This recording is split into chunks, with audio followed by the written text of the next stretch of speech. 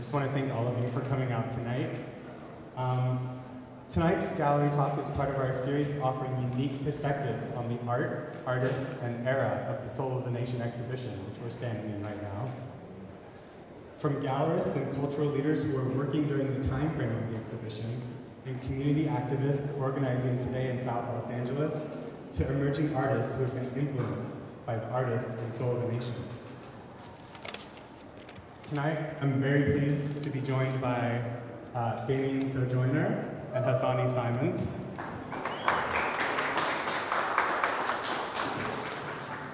Damien M. Sojoyner is an associate professor in the Department of Anthropology at the University of California, Irvine. He researches the relationship among the public education system, prisons, and the construction of Black masculinity in Southern California. In addition to his work appearing in many popular media forms, he has written articles in scholarly journals such as Transforming Anthropology, Race, Education, and Ethnicity, Cultural Anthropology, and the Berkeley Review of Education. His book, First Strike, Prison and Educational Enclosures in Black Los Angeles, was released by the University of Minnesota Press. How's the volume? Is that good? Yeah. Hasani Simons is a community organizer, artist, and student. Growing up in South Central Los Angeles has informed both his intimate understanding of the suffering Black people experience from the police and prison system, as well as an analysis of how alternative systems that are offered as solutions to him and his peers, namely education, housing, welfare, and other social services, just sustain state violence. Today, led by his passion for music and art, Hasani creates art reflective of his experiences to improve life outcomes for young people. So without further ado, I will turn the mics over to Damien and Hasani. Thank you.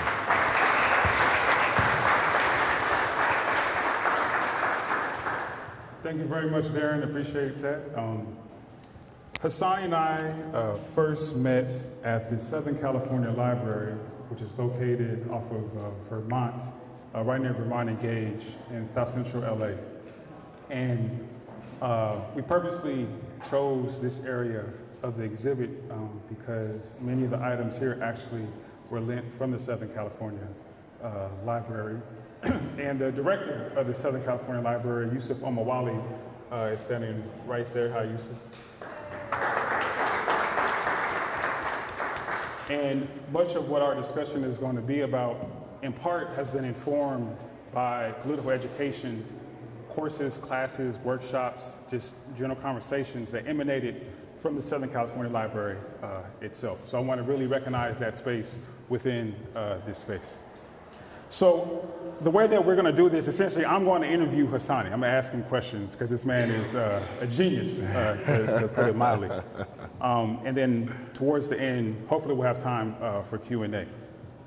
So Hasani, one of the key tenets from the Black Power movement was this idea that the organizations that were key for development of liberation are already present within communities. There's no need to sort of come in and transform that. And I can't think of any other example more fitting than that than of the Black Panther Party chapter here in LA. And you see many of the pieces by Douglas that were part of the BPP, in particular with Bunchy Carter being one of the main folks who was leading sort of this charge. And Bunchy knew immediately, instinctively, to go to the Slossons, right? To take from the Slossons and incorporate the Slossons into that chapter and really build up the Black Panther Party chapter. And from our conversations, I know you have been very keen on this notion that those structures still are in place. And in particular with organizations such as the Brims, to use that structure that's already there to help develop models for liberation in the current times. Could you explain more about that? Yeah, exactly. So pretty much when you look at how Bunchy Carter went about organizing and how he used his resources that he had with the Slossons are a gang is such a heavy term, but you know, for lack of a better term, the Slossons are a Black gang that originated in the early 60s or 50s. So the fact that he was able to go and channel his relationship with these guys, with these gang members or whatnot, you know, and to have these guys that have of influence in their neighborhood, these guys that are charismatic, these guys that have the potential to lead others into doing something that's prosperous and that's helpful for the black community. The people that he reached out to weren't scholars, you know, are not the type of scholars that we're used to hearing about. They didn't go to Ivy League colleges. They were guys that looked like me, not dressed like this, you know, maybe a little more baggy clothes, but people that look like what the media portrays as thugs. Were organizing communities. These guys were making sure there were breakfasts in houses and in schools, and making sure young black kids were getting educated, you know, making sure parents were being able to be at home.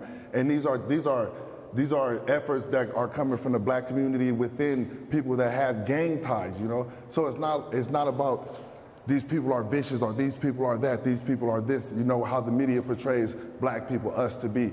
It's the fact that it is power to organize, and it is power in the black community to come together and to be unified, but these leaders are being taken away. So they're being identified by the police and they're being stripped away from the community. How do we keep that from happening?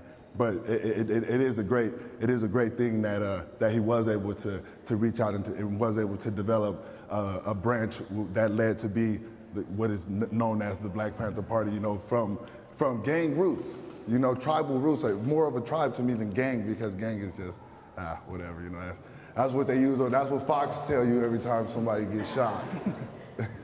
So building off of the Black Power Panther movement, they had a particular point on their 10-point platform that focused on schooling, education. And that was very important for just about every organization from that era, from the Black Power movement era. And you yourself very much value education. You're an inquisitive thinker, you love science, you love in particular nature, but you made the cognitive decision in the 9th grade to withdraw from school. And I remember you telling me about that time that you were being trained on a platform going nowhere, as opposed to learning anything in particular. Can you explain more about that decision and also some of the strategies and potential solutions for education in this current climate? Yeah, so the 9th grade was rough for me. I mean, school in general was rough for me. It wasn't a place that I was able to enjoy. It wasn't a place that I felt like catered to my needs in the community that I grew up in. They didn't cater to me. So I did make the conscious decision. It was well thought out to drop out in the 9th grade.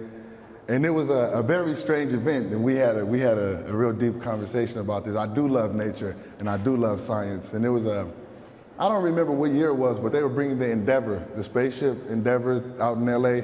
And I'm wondering, you know, I'm in class, I'm in middle school, talking to my teacher of science. You know, I'm learning about the cell nucleus and, you know, what a plant does and how photosynthesis works and everything.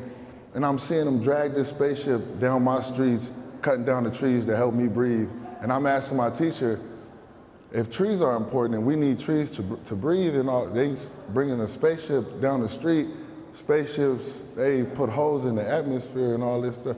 So ain't that kind of like counterproductive? Like what's going on right now, you know?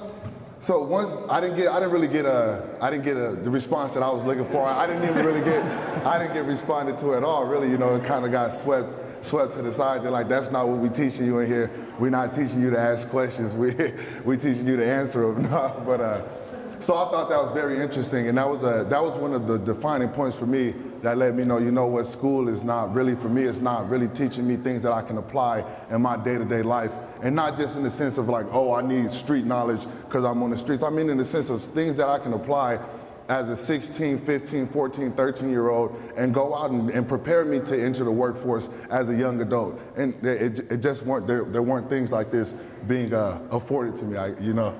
So that was a very heavy decision. And I mean, it's crazy because it's and to lead into, you know, like things that can be done to help better the educational system. I was talking to my little cousin just the other day and preparing to come up here and sit in front of all of you guys and talk about stuff that needs to be spoken about. But I asked him, Xavier is his name, 11 years old, maybe 12 at the most. I said, Xavier, man, what can be done? Like, how do you feel about school? You know, what can they do in the schools to make it better for you? You know, just to pick a brain. 11 years old, that's so much just knowledge waiting to pour out, brimming with potential, just, you know, ready to go. So he told me, man, the teachers are a little strict.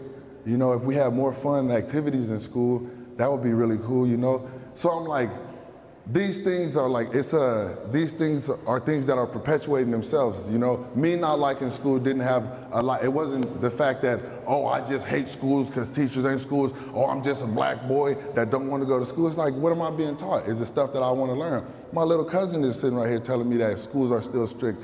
And I know it's not, I'm not saying all teachers are horrible, but it's like, where do you find the balance between the teacher who actually cares and really can treat these kids as kids and let them have time to be a kid, you know? And it's, I think it all stumbles and boils down to a whole financial thing, because you may have teachers there who are worried about paying bills and it may just be a check for them, which is okay. But at the same time, it's different divisions that you can get in for that. But yeah, I think it's funny, you know, but to pour resources into schools, that deal with people caring, you know, people caring, because I think that starts along, it goes a long way to show someone you care, and then you can tell them what to do after they know how much you care. But yeah, you know, just put in people who are more engaged in schools. That's what I got from my little cousin, you know. So that's how I think we can fix, how I think we can begin to see some change in the school system and education, and not having people drop out in the 9th grade because teachers don't want to talk about why trees are being chopped down to bring spaceships to a museum that, you know, who needs to know about a spaceship, you know? Not like that, you know what I mean? Rocket science is great, everything is great, but there's larger issues in the black community than having a spaceship at a museum that, you know, you gotta pay to get into, and it's a rabbit hole. It's a rabbit hole. So following upon one of the points from the Black Panther Party 10-point platform, food was another big one. And in particular, they had the free breakfast programs and several food programs. Several years ago, we had a conversation that's been ongoing now. Whenever food comes up and access to food resources come up, one of the first solutions that is proposed is like, oh, we need to have more stores in the neighborhood, right? Because there's no fresh food or good food in the neighborhood, whatever. We need to have more sort of box chains. And you've been adamantly and completely against that model, right? And what you said we actually need is land, right? Much more than any type of like food, we need land. And with that land, then you can grow your own food. You can have your own resources. Then you can decide what you want to do with the land itself. Can you explain more about that? And then also, why is land so important? Oh man, America, it was founded on land, you know? We was brought here to cultivate land, you know? And it's a necessity, I feel like, because to have land, to have property, to own something, it gives you value. In America, definitely.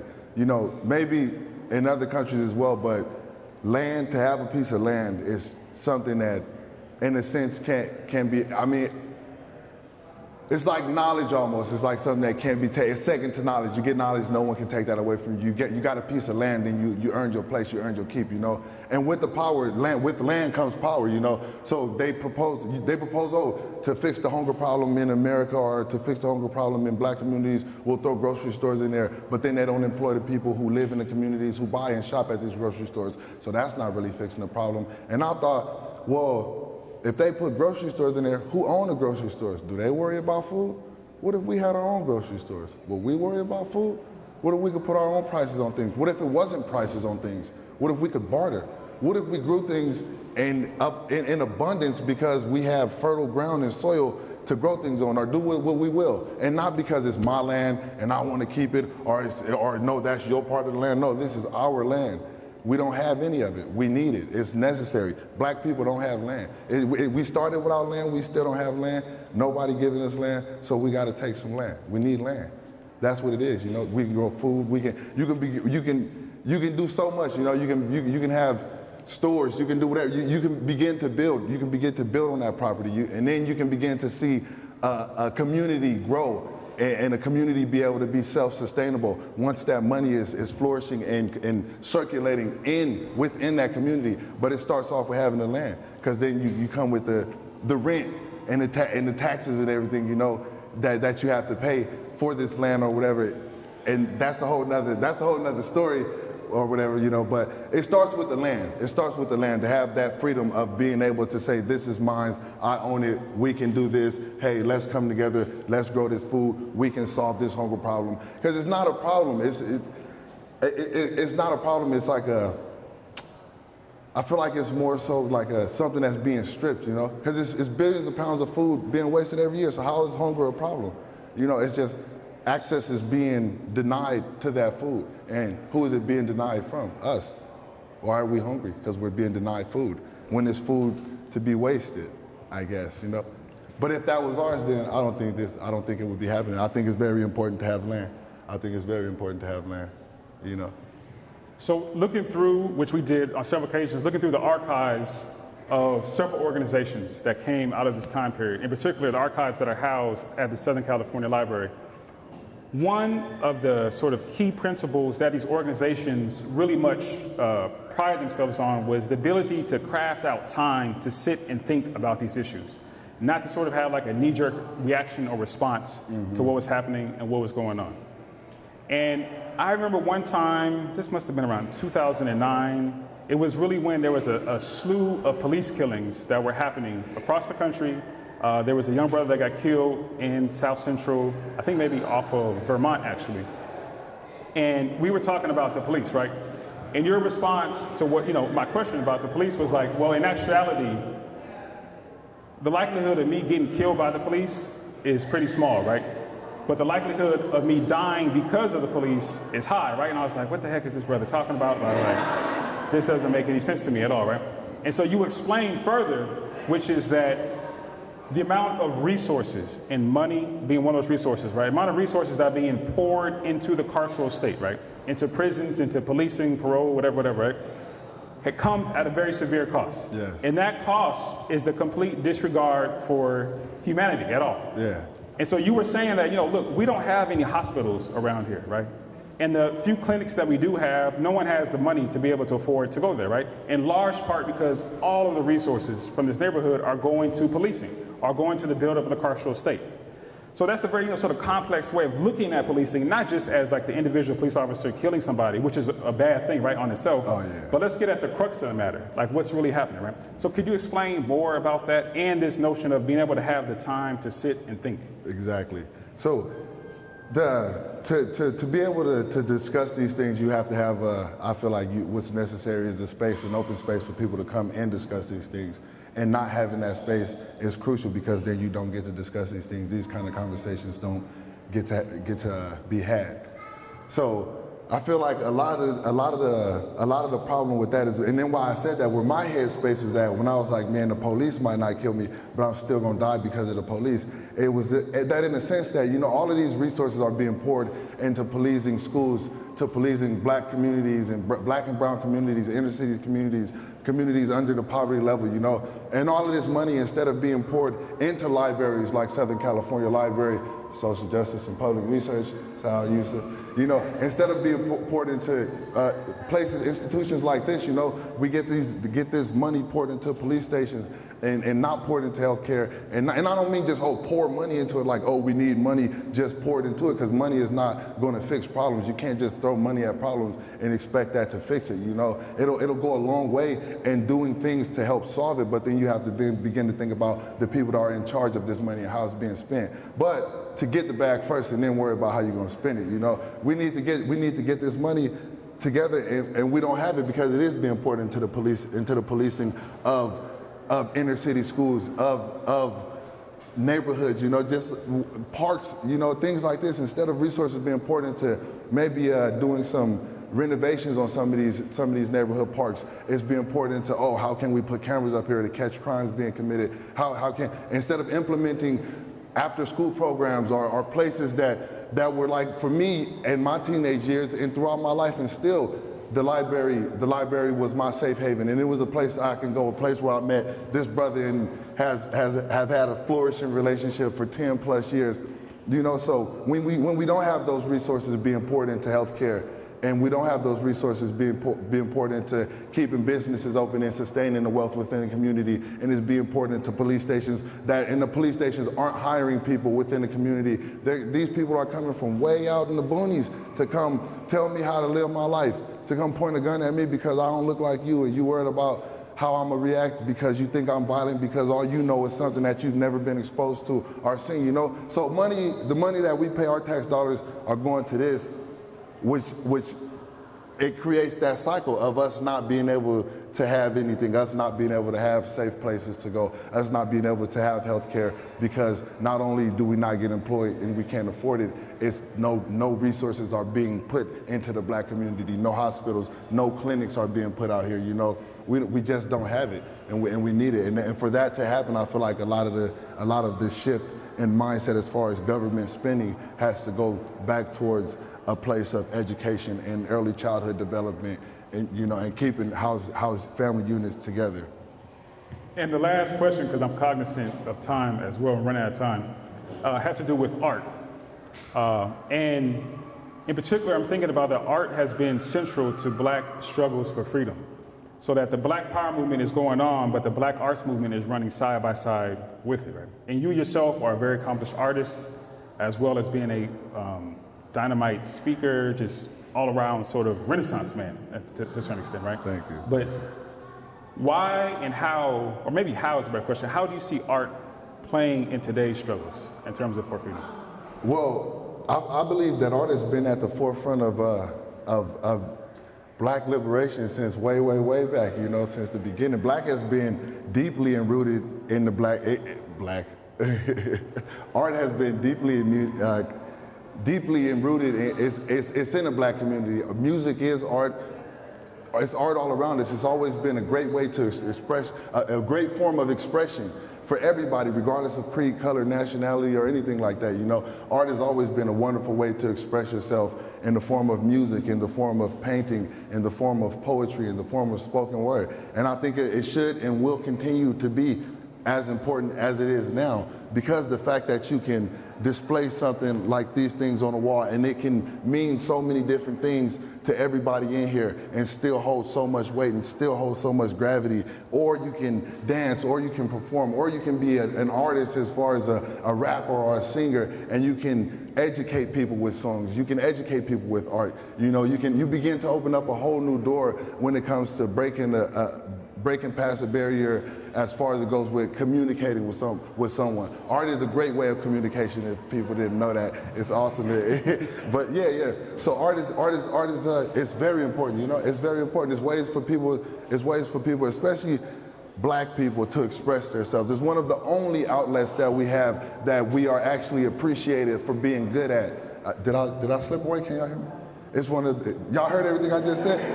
I thought I was slipping away a little bit. I guess my voice projects throughout the room anyway. But yeah, it's one of the only things that we've had, and I think it will continue to be something that's very strong in our strive for liberation, and to have something that we, you know, not to say we ain't proud of nothing, but to have something that we can be proud of, and something to say that, hey, our foot is down in America and we feel like we belong here, and we do belong here, so this is it, you know? And I feel like art shows that. Art shows that a lot. Yeah. So we are out of time right now. It's about 7:30. We'll take probably like 10 minutes. Is Darren still here? Yeah. We're opening till 8, so you're welcome to ask questions. You guys will take questions. Thank everybody in this room for hanging around. Thank you guys for showing up. We appreciate it. You know, thank you guys for being engaged. If you would like to engage in conversation, we're both open. Any questions or anything you would like to talk about or ask us about? Yeah, I think we can roll it up. The suitcase. Here we go. After you dropped out of school, what did you do? Who did you have to answer to when, you decided I'm just not going to go to school? Can you put the mic closer? Yeah. After you dropped out of school, okay, what did you do? Who did you have to answer to? I can understand, why you dropped out. Yes. I also Most understand definitely. someone saying something else. Most definitely, yeah. So make no mistakes, moms and grandma was on my head. You know, it wasn't received lightly, to say the least. You know, but I still sought knowledge. I think that's the thing that gave them great comfort in me making that decision, was the fact that I was still seeking out knowledge. It was never a day or a time where I wasn't looking to better myself as far as my education went. And my mom saw that, my grandma saw that. I stayed engaged in the library. I was there preparing, oh man, life-changing things. I had no idea how much that library would change my life. But I always sought out knowledge. So I did have to answer to my mom and my grandma. That was the long leg of the law, or the heavy.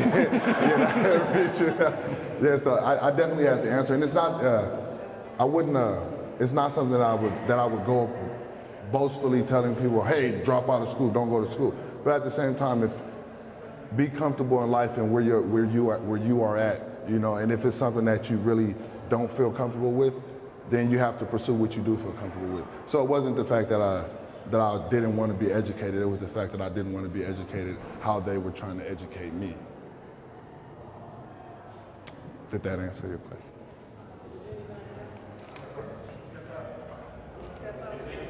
Oh yeah, we can come right up here.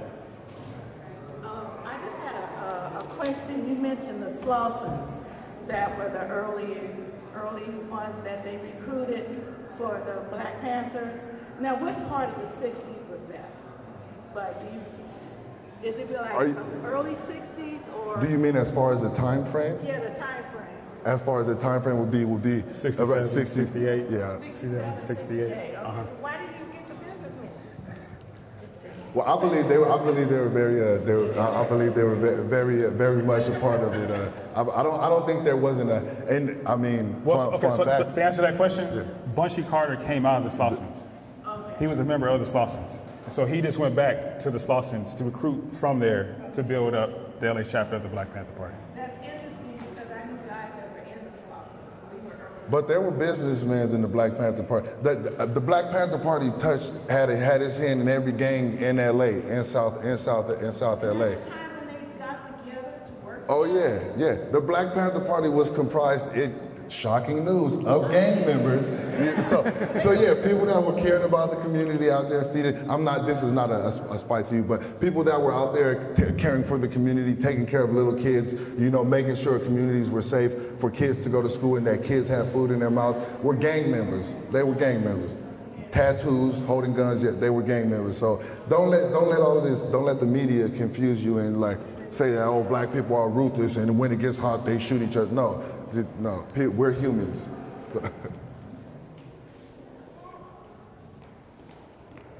Thank you so much for the work that you all are doing, both scholarly and in the community. Appreciate it greatly.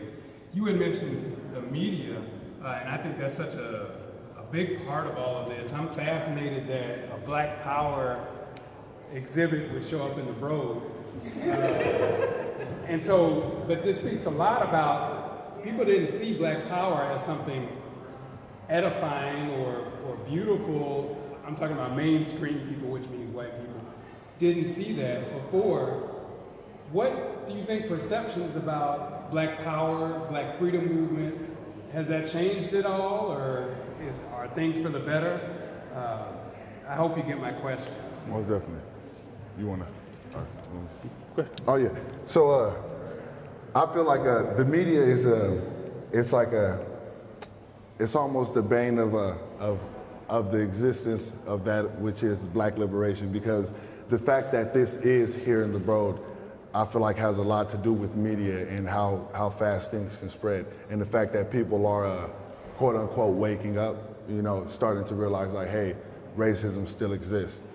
It's still a problem.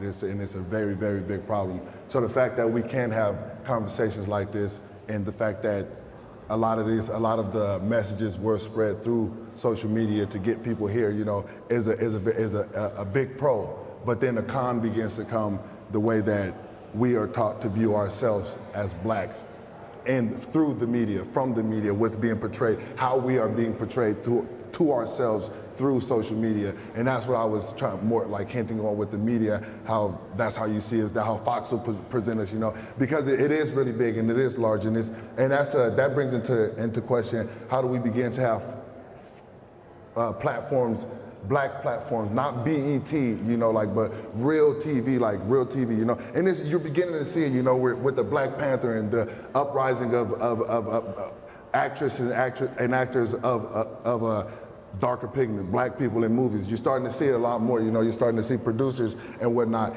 And it's you know, things take time, and we can't accelerate this process. We can't accelerate this process, which media can also be used for, you know. So it's the bane of the existence, you know. It's a good thing and a bad thing. And I apologize. You followed that up with, did I touch on everything that you said? I thought you had said something else. I'm like, am I forgetting something right now? I think also to that point is that while the sort of Black Power movement has been broadcasted, it's the aesthetic of like a particular fascination of the Black Power movement, right? So people will dress up with afros and with blackfish, and that'll be sort of thrown out there. But when you look at the nuts and bolts of actually what took place, so go through the archives at the Southern California Library and read through the Black Panther Party newspaper, right? And they're calling out these private foundations, which are still in existence today, for coming in to try to circumvent the work that they were trying to do in the first place, right? That part of the Black Power movement is not being broadcasted at all, right? And so oftentimes we don't know about Bunchy Carter outside maybe of just the name of Bunchy Carter, right? We don't have any idea who he was, right? Unless you went to UCLA and you're a black student, then you would know he was shot and killed in UCLA, right? But the message of how he was shot and killed, COINTELPRO, what was going on, all that has been completely sort of washed away in the name of an aesthetic, right? Of just being cool, just being hip. It was a time. They do it at like the halftime shows, Super Bowl, right? And they put up like people dressed in wigs, like, oh, Black Power, right? Without any of the context and meaning of actually what took place.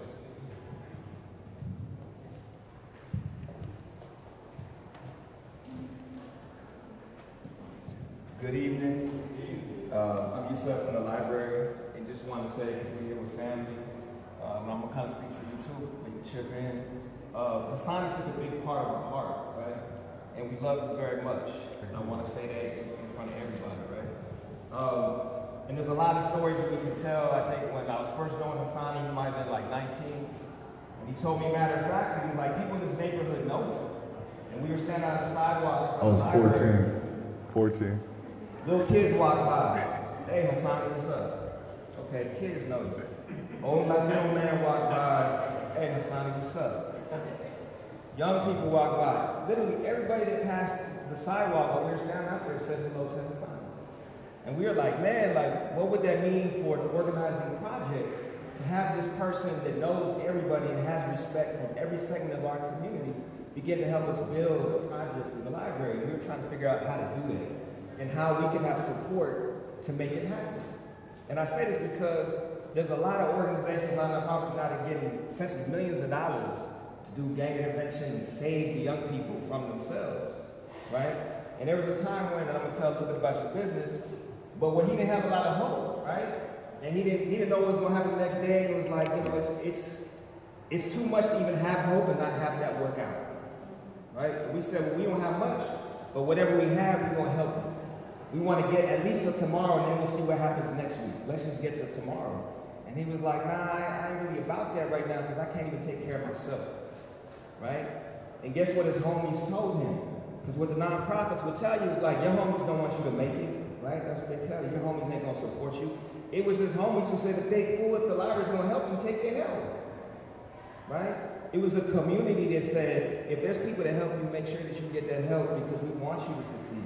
And that's why he's standing here today. And so I think it's just really important that we always think about, like, how do we create change and what do we do this? And the fact that Hasani can do it for himself, but he didn't have the support he needed to be able to do that work, right? And so that's really a big message that we want to make clear is that we want people in our community now because he's a genius, but he's not exceptional, right? Like everybody in our neighborhood is like that and deserves the support that Hasani's been able to get so they can stand here in 10 years later and be able to talk about what they know. And that's what we want to see for our community. Exactly. But most importantly, I want to take this opportunity to tell you how much we love you. Man, I love you too, man.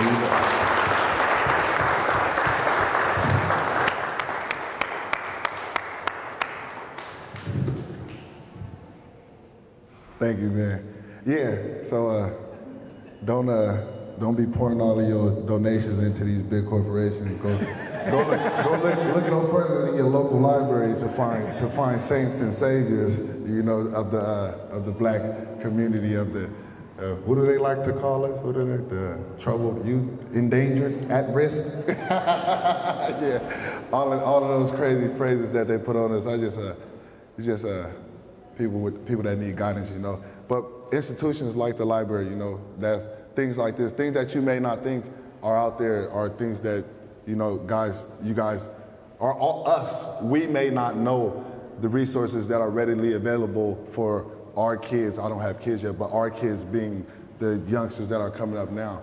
But a lot of the times it's right at, you know, within arm's reach, you know, if you reach out. And I'm grateful, I'm grateful. I wouldn't be here. I don't think I would be here. I would be dead or in jail right now for the rest of my life. I was gangbanging heavy, you know, and it's a fact, it's the way it is. Y'all wouldn't believe it looking at me right here, standing up, but no, I was running the streets, doing all the stuff that y'all think is crazy and, oh, you see on the news. That was me, doing all of that stuff. And through a couple of people who really cared and who really took the time out of their lives to help me in my life, you know, regardless of what they were going through in their life, they took the time to help. 14-year-old at the time. I looked old when I was young. I looked like this. I've been looking like this since I was 12, believe it or not. Sans the hair. But yeah, places like that, you know, so I really think it's important to to do some community research and to see like what places are in your neighborhood. And a lot of the times it will be a library, man. Librarians are great, and I didn't know it. I did not know it. I had no clue. And they're one of the things I think that get the least funding in neighborhood, especially in the black community. Libraries don't get nothing, so, you know, stop at your local library and drop your kid off. Don't do that. What drew you to the library initially? Why did you first go to the library? What brought you here? They're open arms. They're open arms. It was a safe haven. It was a safe haven because it was a place that we sought out to get away from the police, to get away from harassment, to get away from somebody shoving a gun down my face, asking me to lift my shirt up and do a circle, you know? When you don't want to deal with that, they had their doors wide open for us. And not only that, they defended us, you know. They didn't advocate violence or come in here with your drugs and hide drugs or hide your gun in here. But it is, you know what, if you all right and they out here messing with you, we're not gonna let that happen. So just the fact that they had open doors, the fact that it was there and it was a place that I could go, that me and my friends could go, we could go hang out and use the internet without being charged. We can go get on Facebook, we can go read a book, we can talk, have conversations about what's going on in the neighborhood to these people that care. Because a lot of the times the librarians know about what's going on in the neighborhood. They work there every day. They see the same things, you know, they see the same things that we see. So I think I think libraries are slept on, I really do. So if I could just add, the Southern California Library is not a part of any library system. So it's not part of the Los Angeles Public Library or the Los Angeles County Library System. Yeah. It's a private library that was founded sort of like a lefty group. For the sake of time, it was initially founded as like a research sanctuary for academics. As Yusuf became director along with Michelle Welsing, they've opened it up to the neighborhood around there, right? So you have all these archives from organizations such as the Black Panther Party or CAPA, but you also have the oral histories of people who live directly in the community. And so why I think it's important to support librarians. I have a personal investment in librarians. I apologize. Not just any library. I didn't say, not just any library. I apologize. I was a little broad right there, but not just any library. But I think it was that particular space that did a particular thing. And I think it's key to recognize what those spaces are. And identifying it's located on Vermont and what's the cross street? Between Slauson and Gage, off of Vermont, right down the street from John Muir. Yeah, John Muir. John Muir Library is across. John Muir Library is across Gage. So yeah. Was there any place that you could go there? The reason why I say well, in the 50s, we could go to John. Yeah. So to that library around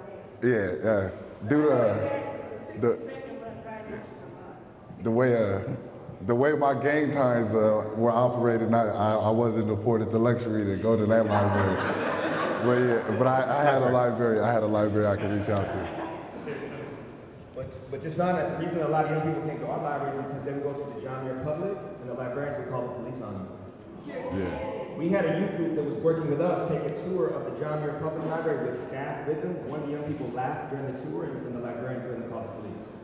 So a lot of times they would have a bad experience at the public library and then come to our library. Yeah. So.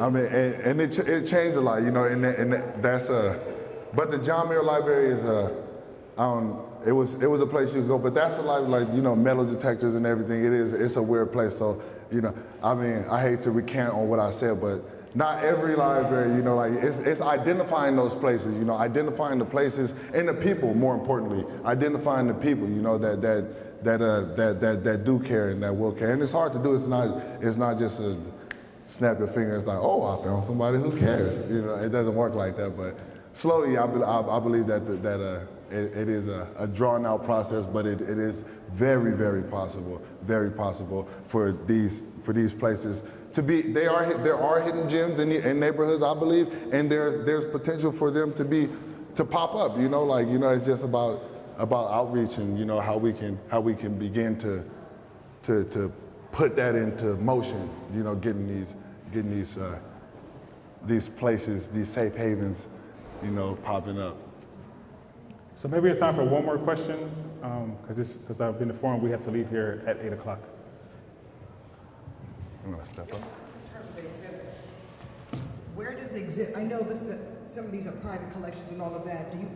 Do you know if it plans to be taken on tour? Will it be going to other cities, or this is just it? We're gonna ask Darren. Soul of a Nation started at the Tate Modern in London. It was curated by an American curator and a British curator for the Tate Modern in London.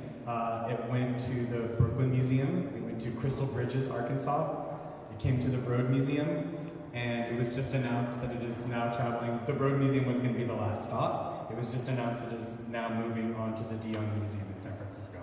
So it has one more stop after us.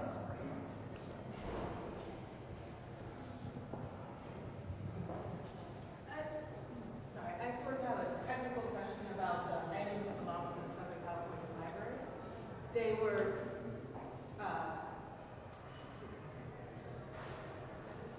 donated is the wrong. They are the exhibit is borrowing them. What is the Southern California Library getting in return, if anything at all?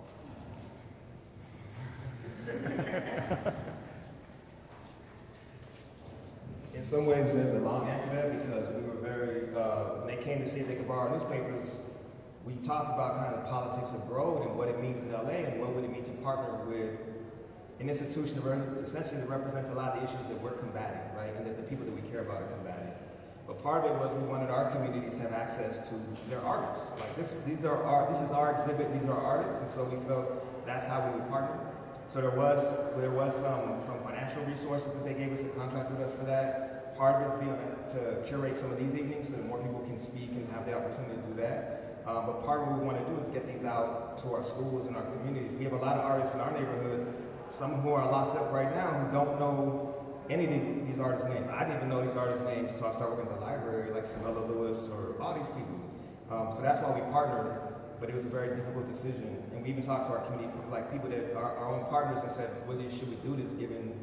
But I was just telling someone, like, the Walton Family Foundation had this exhibit before it came here. And so that is a question of, like, what does it mean that the billionaires have a liking for Black Power art now? Like, what's happening to the moment, right? The Annenberg Foundation has a hip-hop exhibit right now. LACMA has Charles White, right? Like, all these spaces now are doing that. So that's a really important question about, we're already existing in these contradictions, so we felt like we could say no, but it's going to happen. So how can we make room for our community? That's what we're trying to do.